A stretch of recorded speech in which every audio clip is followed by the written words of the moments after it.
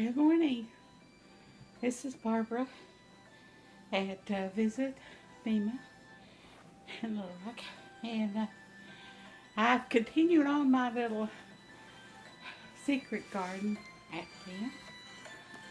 Good morning, good morning. The morning is much cooler than usual. I went out and sat on the patio for a few minutes with my friend Barbara. And today my sister's going to pick me up and we're going to Humble Crumb.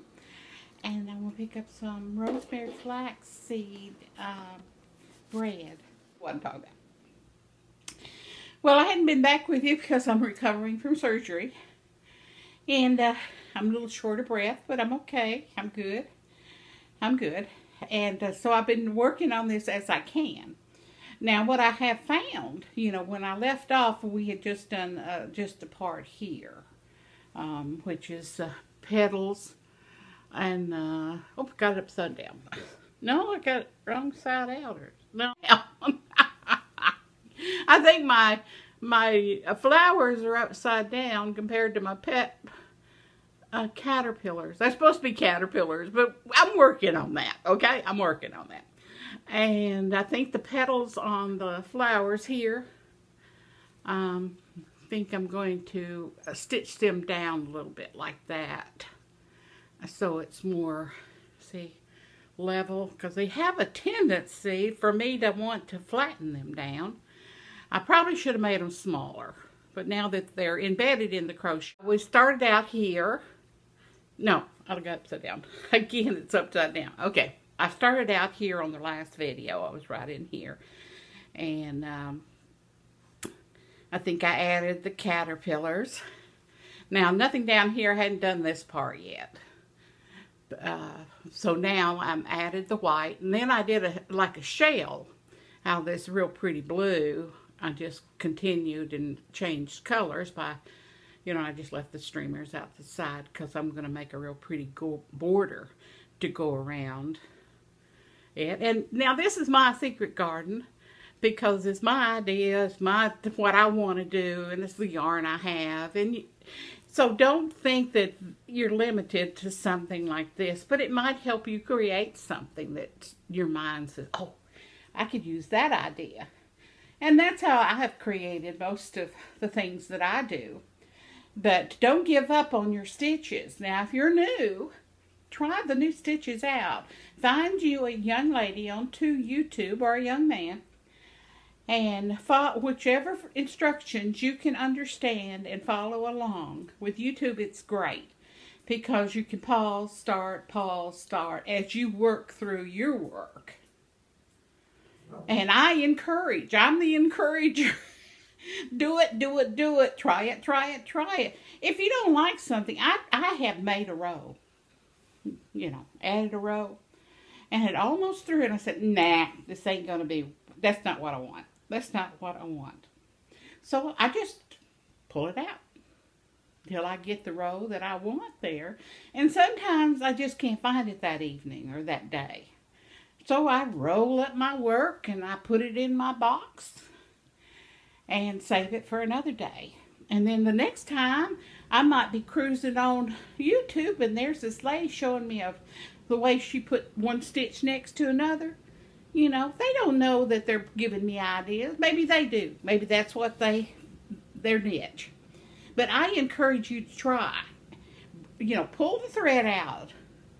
It's only thread. If you have to throw a little thread away, so.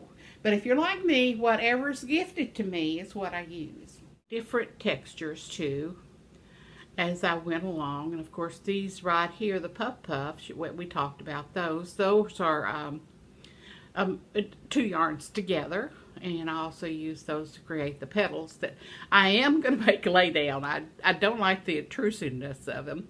But, and then I added, let's say go the other way. Then I said, okay, I'm going to go the other direction. So I turned my work upside down and I did this yellow. Now I pulled this out several times trying to figure out what I wanted to do there. And I may, and I probably will, use that light gray yarn like that. It's lightweight, easy to work with, and I will use it as I go along in different places as we come from one pattern to another.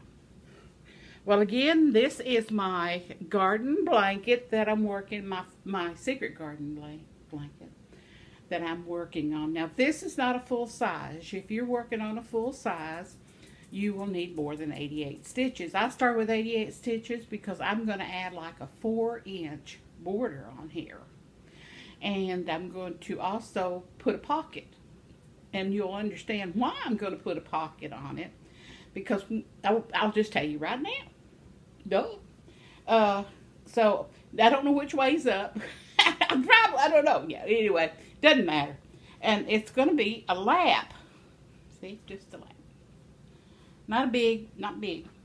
88 stitches is what I started with. See, isn't that pretty? Oh, I kind of love it, my little way.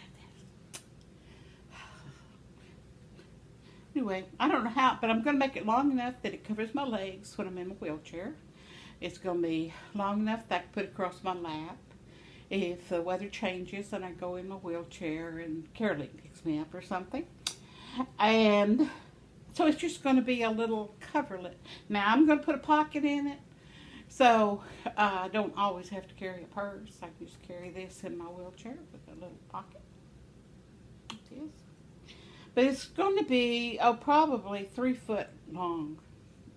Longer than it is now. Because I might accidentally want to do this, you know. I have to decide what I want to make color around my neck if I do that. But the one thing I like about doing this kind of stuff is sort of Bohemian pattern. And you can make tulips and roses. Oh, did I tell you what I was doing? Enjoy your life. Remember, God has you in His hands. And pray for Mother Earth. And go outside. Play in the yard. Take your shoes off. Feel the grass. Ooh. And remember, play in your happy garden with flowers for flowers surrounding you and God's precious gifts.